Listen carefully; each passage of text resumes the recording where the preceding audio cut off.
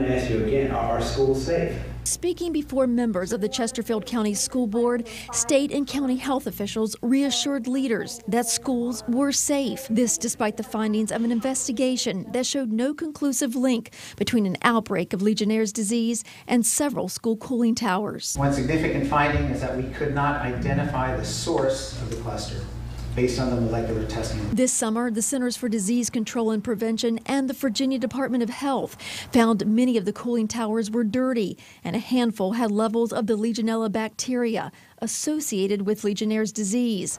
5 Chesterfield County schools tested positive for the bacteria. Health officials immediately suggested a thorough cleaning of all the cooling towers. We are not seeing ongoing cases at this time. Earlier in the afternoon, Chesterfield school officials also confirmed to school board members that all water systems had been cleaned and tested negative for the Legionella bacteria. It's a thing of the past for us. Everything is clean, everything is running well, and we are checking weekly and working with risk management to make sure that we're following all the CDC and health guidelines. But some parents and a handful of school board members voiced concern over the lack of transparency during the investigation, including why test results of other facilities, including Johnston Willis Hospital, were not released. Am I getting the whole story, or am I getting one piece of the investigation? Inquiries that caused one school board member to defend the health department. I'm sorry for how you've been talked to this evening, because we wouldn't be here tonight if our cooling towers had been cleaned.